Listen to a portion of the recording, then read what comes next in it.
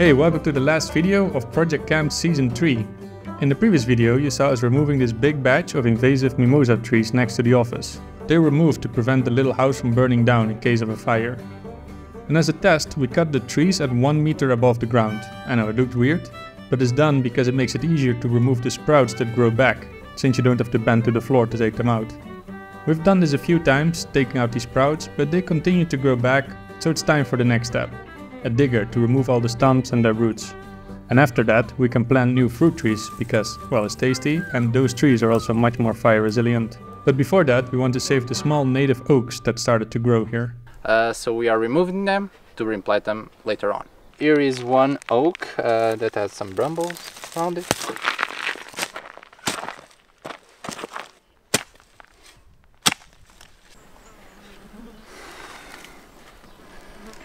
Okay, so we now have this. Now one is done, it's time for doing the others.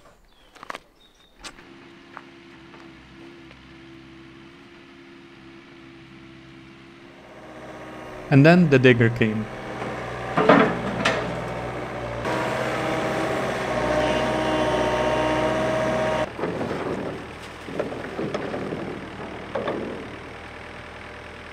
É Bruno, ele tem uma máquina assim velha, já uma Fiat Itage. Pois é o Bruno. Pois eles também têm aqueles bocaditos ali que já estão mais. Eles tiveram que colocar ali.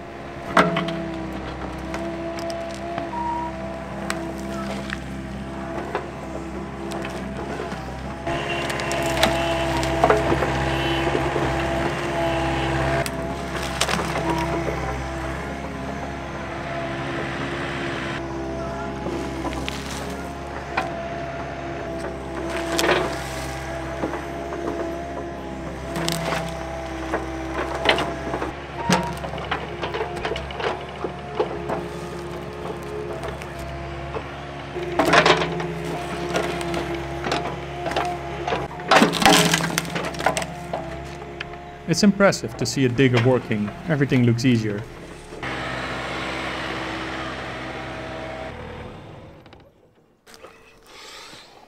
The digger just finished up for today. He did all this amazing job.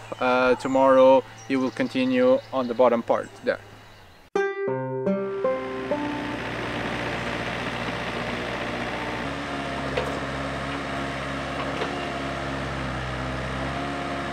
What are you doing, Guy? I'm removing the small ones so they don't sprout. Since the shovel is too big for these ones, it's better to do it by hand. Good.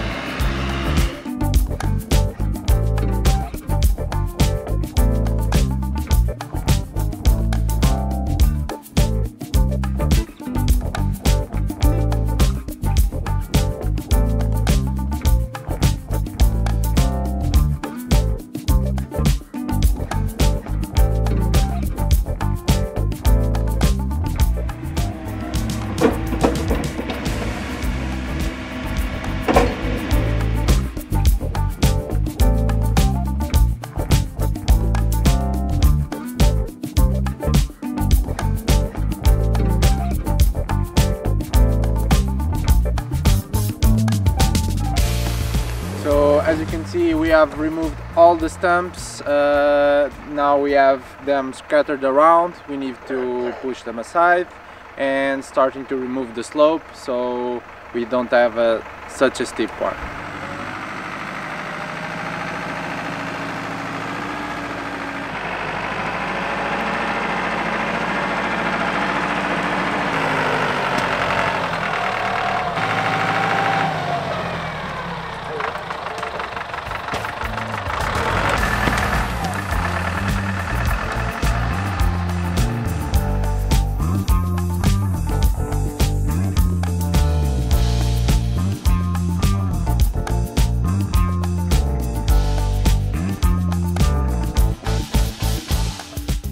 The stumps of the mimosas are now gone, so this is what it looks like from above. It's quite impressive to see the amount of energy it takes to remove invasive tree species. But now we can go on to the next step. So we have here these 5 buckets. We're going to go to the neighbor George and get some cow manure, just what we need for the trees in the trees.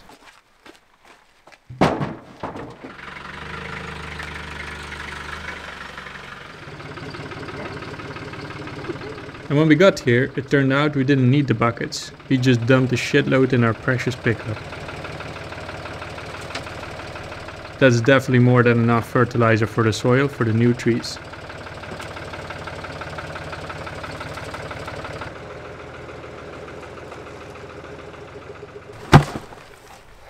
So as you can see, we didn't need the bucket. The neighbor were so nice enough that they just dumped the whole cow product Manure. manure in the pickup. So now it's time to unload it. We're gonna make a pile right here.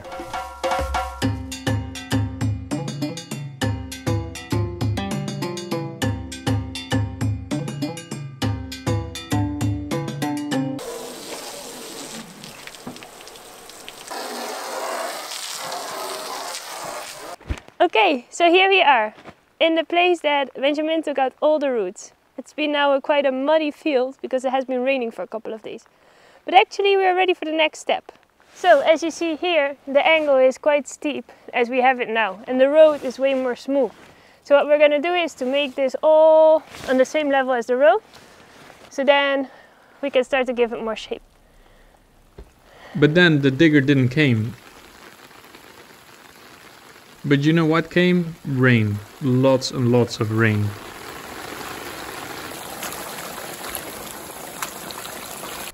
Inside the office, no problem. But outside, yeah. Water flushing down over the fields, eroding the soil and creating many small streams that flush the sand and earth away. In a short time it created pretty deep channels, as you can see here. This is the thing we hopefully will fix in this video.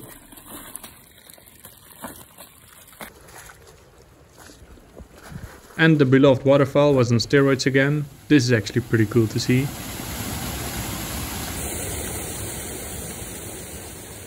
And there was so much wind that our workspace tarp teared apart. That kind of sucks. Yeah, we can't really work on the land when the weather is like this. So we decided to take a break and solve another problem that we collected. We don't have a real place to hang our clothes beside this kind of nails. So now we want to make something about it. We have already made some projects reusing materials from waste that we generate. But this time we are gonna go one step forward and recycle our own plastic waste in Project Kamp to transform it into a new product for the project. We try to avoid as much plastic as we can, but sometimes just cannot go around. We have used products from the community a few times, like the kitchen roof, toilet or sockets, but we never made objects here. And now we are gonna recycle the plastic from Project Kamp on the spot and running fully on solar energy. Let me first show you our waste area, because the first step for recycling is to collect our material. Here is where all our waste comes every day. These buckets with regular waste get empty every week, but up here we have the material that we will use for our project now. This is all the plastic we have been collecting in the last seasons. It's heavy. We have been collecting mainly hard plastics, especially number 2 and 5, high density polyethylene and polypropylene, 2 of the most used plastics in the houses. We asked the people to clean it and take out the labels before we put it in our bins. Let's see what we have in these buckets, but let's find a dry space so then I can properly show you what we have been collecting. So this is all the plastic we have. This is number 2 polyethylene, this is number 5 polypropylene. Not bad for a project of 25 people in 1 season and a half. Thanks in part to the kitchen that this year they were improving a lot our buying system, buying more in bulk, better suppliers, but we still have been collecting some of these hard plastics.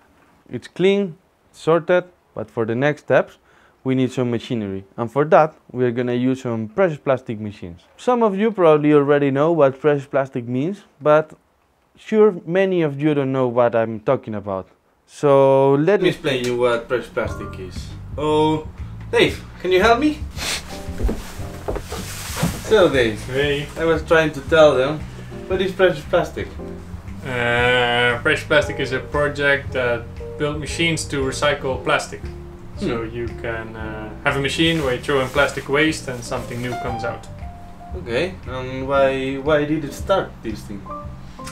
Started because there was just a lot of plastic waste in the world and not much got recycled, less than 10%. But many people say they want to recycle plastic, but they just don't have the tools. Like here, you can start working with metal or wood if you have the tools, but for plastic you don't really have them. So try to just make the machines so people can recycle. So, do I buy the machine? No, the machines are all, well, you could, but the drawings are shared open source online for free, and so you can download the blueprints and build them yourselves. But if you don't want to build them, we also have an online marketplace where you can buy them from someone else. So what if the people want to know a bit more about precious plastic? I would say go to preciosplastic.com, you find most of the information, and there's also a whole online community with drawings you can download and a marketplace and a map where you can see all the workspaces around the world. Okay, thank you Dave. So now that we know what precious plastic is,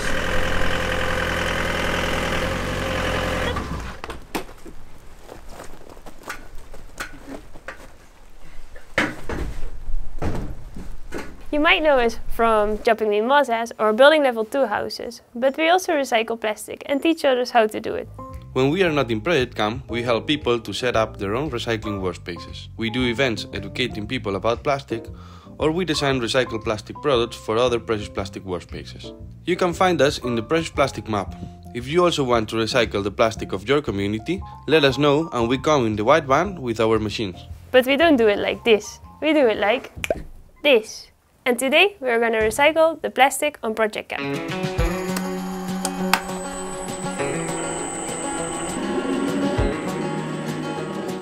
so plastic is clean, sort by type. We have this machine that is called a shredder machine, that what it does basically is to break down all these big chunks, big lids, big plant pots, into small flakes.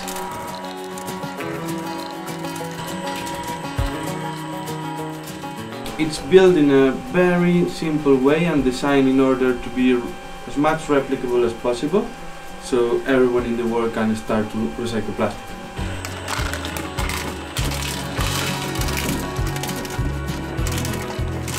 So sometimes we need to cut the pieces because they are quite big, and the hopper of the machine is a small area. So we cut them up in smaller pieces and then they shred.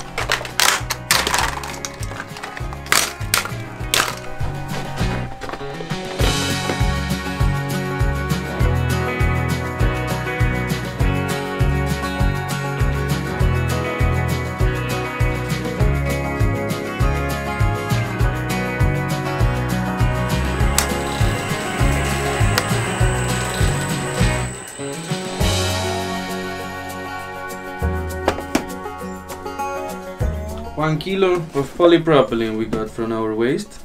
As you could see, first before it's shredding, it takes a lot of space to store it, but now, as soon as we have it shred, almost doesn't take any space.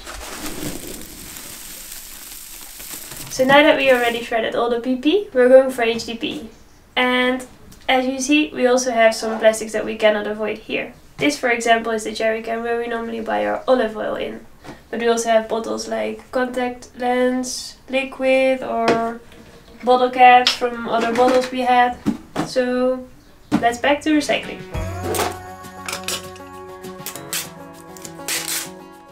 Very satisfying.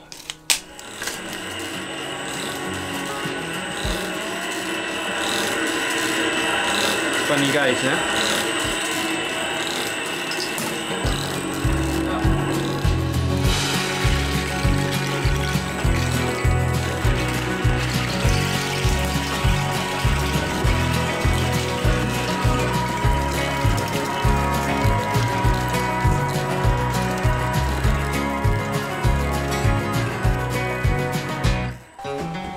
HDP is shredded. Let's see how much did we get. 871 grams.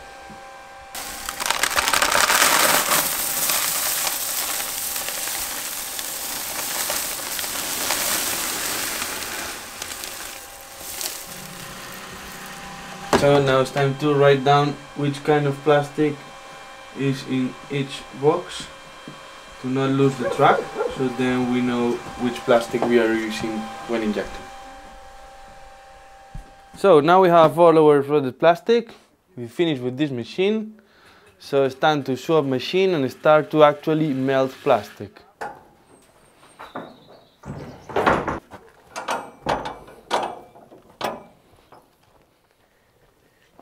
Okay, let's open this container up. For the next step in the recycling process, we're going to use the injection machine, which I have right here. It's another machine out of the precious plastic universe. How we do that? I show you right now. So, for this machine we are using molds. And for each product that you want to have, you need to have a different mold. This time we designed a product that serves from many places on the land. So the first product we're going to make out of polypropylene. So now we pour the plastic we just shredded into the hopper of the injection machine.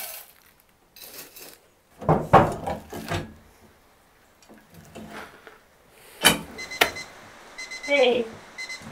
Okay, so that means that the plastic has been heating up for 10 minutes and we're going to now inject the first product.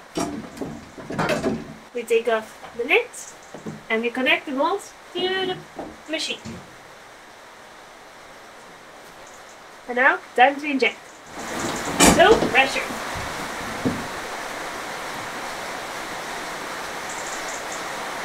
Luckily the plastic cools down very fast, so we can already take off the mold.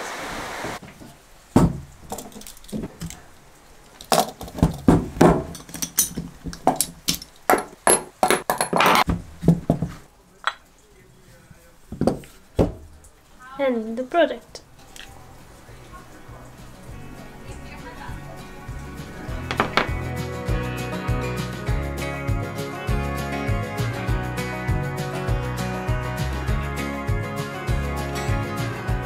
So this is the mold, how it looks from the inside.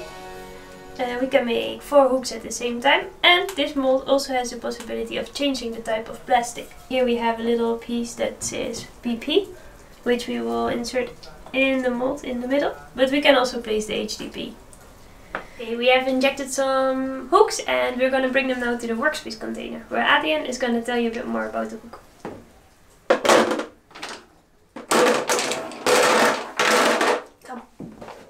Okay, so here we are. We still need to post-process our hook. As you might notice, we don't have the holes to go through in order to screw it into the wall. So for this mission, we have this little tool where the hook fits exactly. So we drill through, we make the countersink, and then we will have a screw that stays flush with our surface. So the idea from the beginning of the project was to make a product that we could afterwards open source and the people can replicate, and that serves as much situations as possible. And we've been working with this in this mold with Fritz from Easy Molds. So you can find a how-to in the Precious Plastic community platform, where you can find the drawings of these hooks, of this mold, for the people to start to recycle plastic into these fantastic hooks.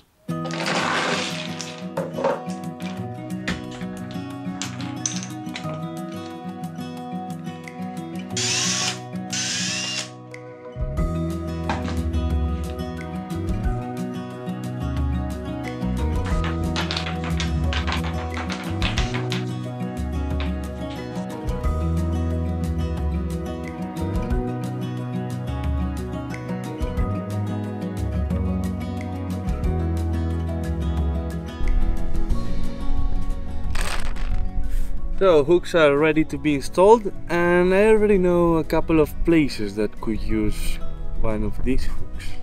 Let me show you. So here, as you can see, is one of the central hanging clothes in the whole Project Kamp. We have put some nails. Was a bit of a temporary solution, but that's a bit painful always for the clothes. So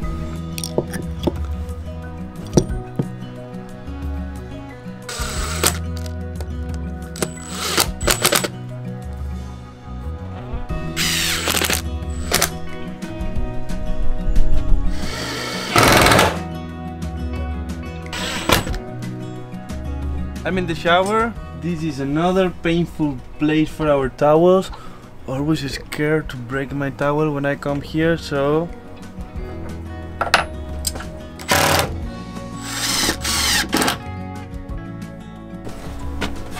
ready. Nice, soft and waterproof.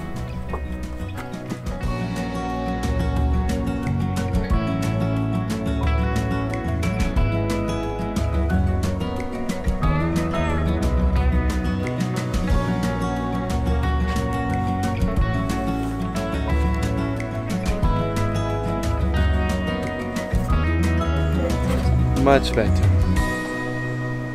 Now, if you want to get inspired for other people around the world recycling plastic, make sure to follow the YouTube channel of Project Plastic. If you want to make your own hook, remember that it's an open source design, so you can find all the information in how-to in the Project Plastic website. You can find the link below.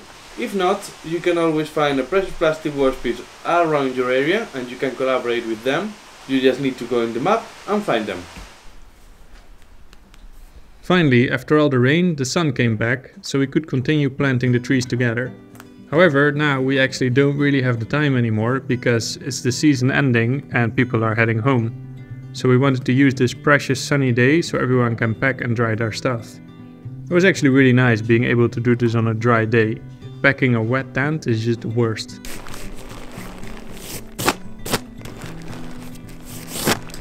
And all together we also tidied up and cleaned the whole camp. Does anyone want this computer elastic? Or your mattress?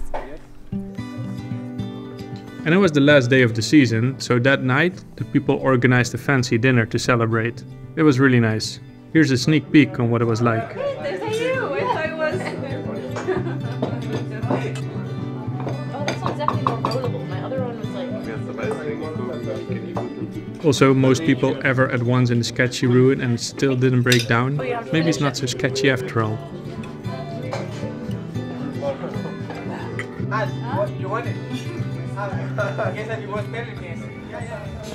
What's happening today, Adrian? Everyone is leaving. Not everyone. Many people. Who's not leaving? I'm not. This is a note from you.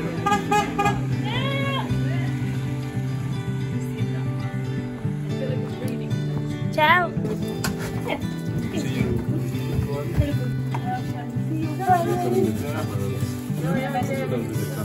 Ciao, ciao.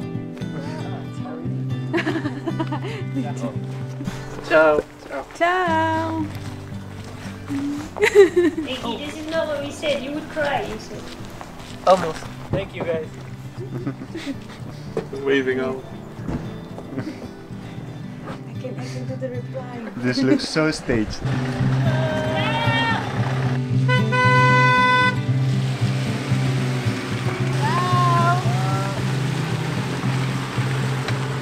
Final words. It was nice. Have a nice journey. Bye.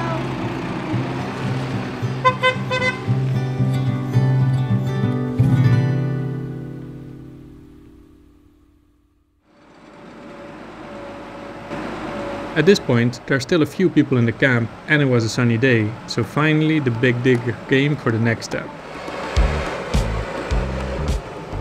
We're going to reshape the slope so the difference in height is less steep.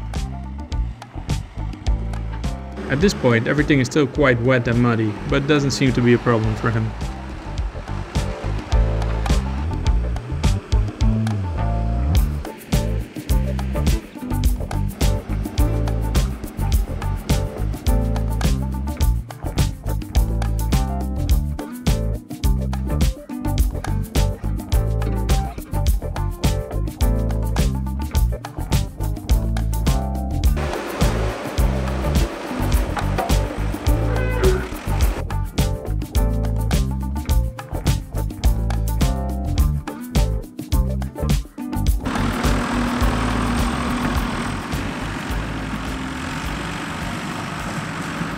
So we finished up smoothing this area and now we're gonna take on the step of digging the cable. And we are making use of Bruno being here with this big machine.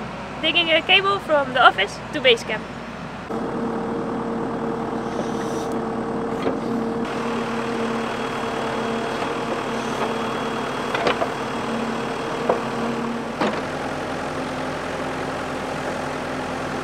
As you see, this is the trench, 80 centimeters deep, and we're gonna have the internet, the water and the electricity in here. So the cables will be placed later on. A bit of brown. Treasures? No treasures yet. Not yet.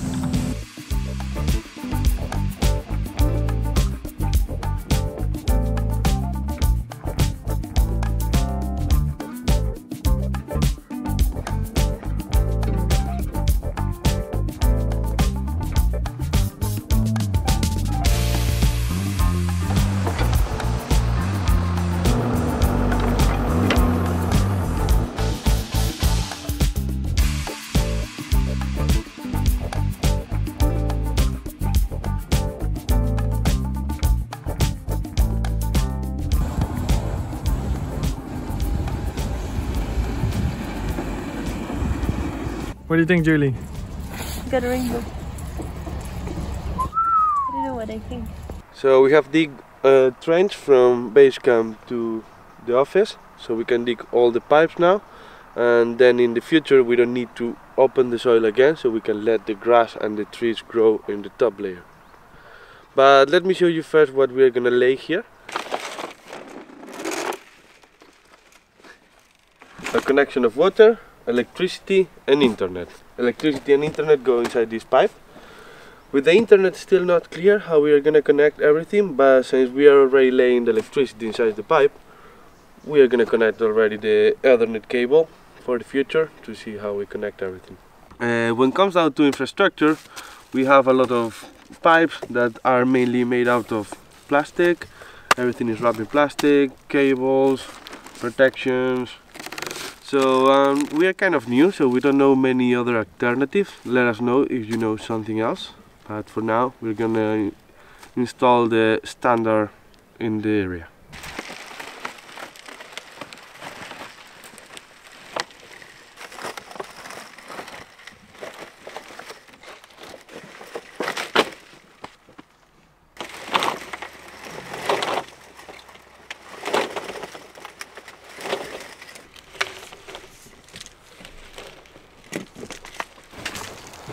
Delicate part coming.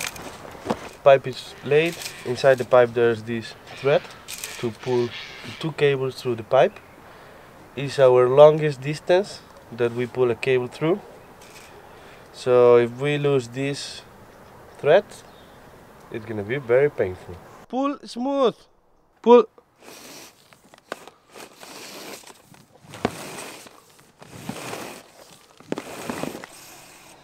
How far do you think we are? So meanwhile Adrian is sorting that out, I'm gonna start digging.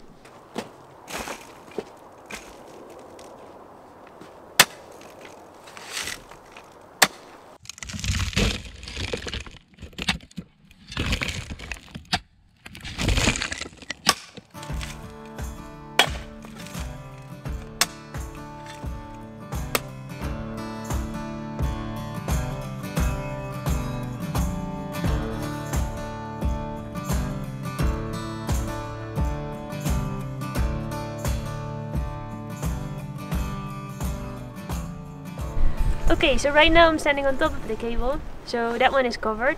And that brings us to the next point, which is this line.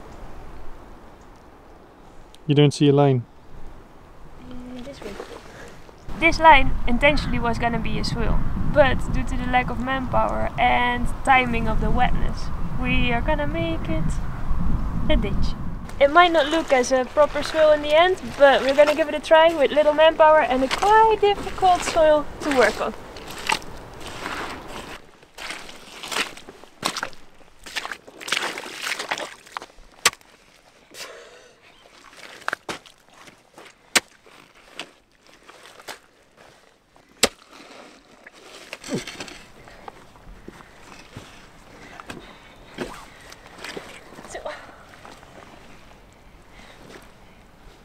This will even look too. Do you think we're gonna make it? Yeah, just a couple of meters more.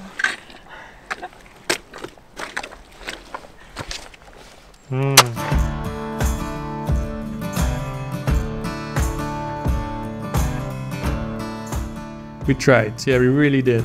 But it was already late and it started to rain again, then it got dark. It was not realistic to continue. It's been very rainy this week, but we realized the forecast for tomorrow is sunny and we're in a rush. So we invited another digger.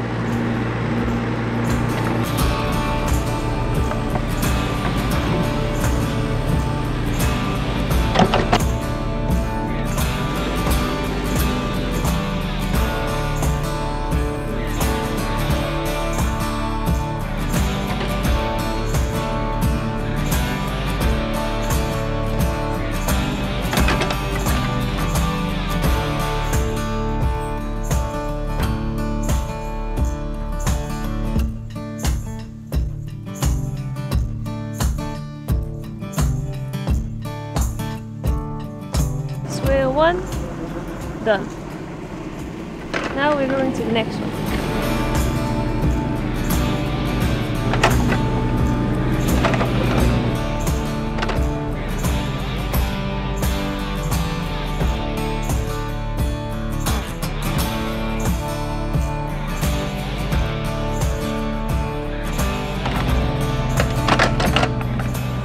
One, two, three swales.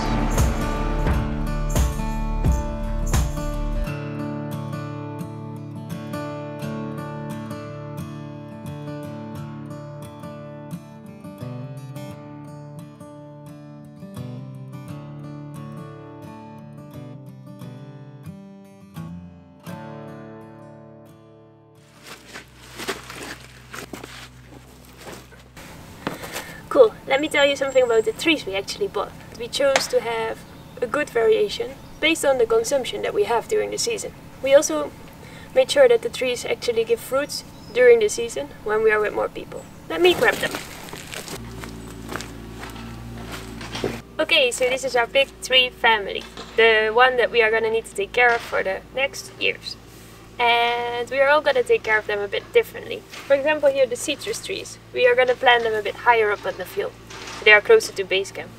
This means that they get less frost because it's less cold up here than down in the field. Further, we have here a cherry tree, which we want to give a bit more space so they can grow bigger. But then we have, for example, here the pears and also the apples, and they don't need that much space, they are a bit smaller. So we decided to plant them on the swales, on top of the swales. Okay, so as you see, the swales are done, nice and smooth. Really nice that the digger came to give us a hand. And actually, I will explain you later how this works, because we're gonna plant some trees. But not alone, with some friends. Okay, so as you can see, we found quite some friends. Luckily, because all the other people already left, and these people are coming from the area. To make the job easier, we divided them in teams. So we have a digger team. But we also have a manure team, and then Adrian and I will be distributing all the trees. And the dogs will run around. Okay, so to not lose any time, we're gonna start. Like that? This kind of hard pack down below. It seems like it would be easy in the mud. We're digging some holes like 1 meter diameter and like 40 centimeters deep, and then we'll bring some manure in.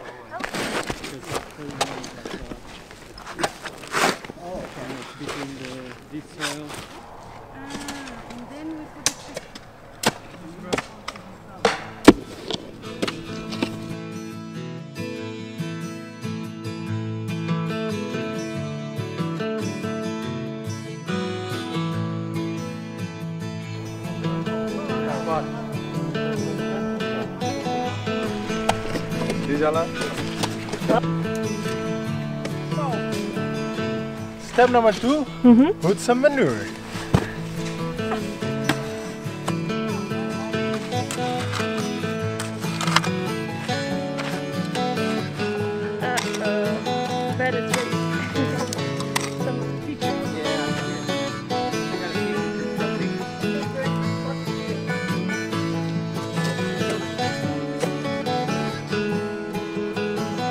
Okay. Should be pointed to north. This one. This one? Yeah. Ah, cool. And you don't Why? need to cut that, because this is the womb of the plant and you don't want to expose it to the sun. With the one pointing to the north. Learning by doing. So here we have plum tree, or in Portuguese, abrunheiro. Did I say it good? Abrunheiro?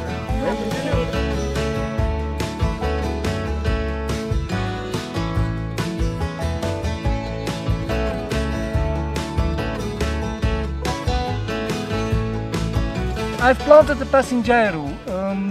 They give lovely plumes or perches, I don't know, but they give something. We have a golden apple tree, golden delicious I think we would call it.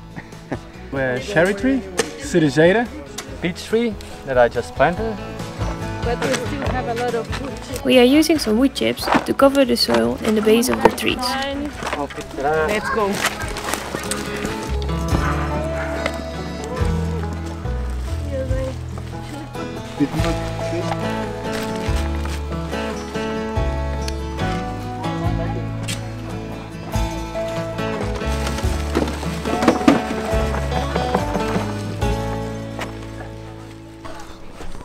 And finally, we are seeding some cover crops to help holding the soil in place.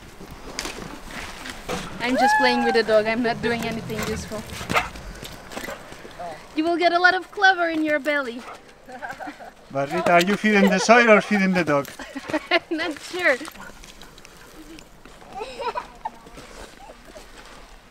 Alright, finally, the job is done. All the trees are planted, the landscape has changed a lot, and now we just need to wait for nature to do its thing during the winter. But actually, this landscape is made in a certain way. Let me explain you from the top. We made this wheel on top to collect the water, and another one below. Both are almost horizontal, so the water doesn't flow out fast. Then we made the third one, which is more inclined. And here we added a ditch to connect them, and made sure the water on the road can flow in as well. So the water should flow something like this. And in the bottom one, it should flow faster, because of the angle. This is done because we don't want the ground to get too wet close to the ruin, because it's half in the ground and will leak inside. But we can always add obstacles to slow down the water flow if we want. Finally, the water will flow out there into the big field. And most of the trees are planted on the bottom of the slope, so they can benefit from the water that soaks into the ground. All of this should give the rainwater more time to absorb into the ground and keep it more moist for the fruit trees throughout the year. Now we just have to wait for the sun and the rain to do their magic. Quite exciting to see how this will behave when the winter rain comes in. It's pretty cool to imagine a big amount of fruit trees here, since we have base camp here, community center here, and the future living area here, where the big trailer is built. So many people could benefit from it. Okay, enough about the trees, enough about the season of Project Kamp. That was it. We're gonna now celebrate it with a nice hot chocolate and some cake.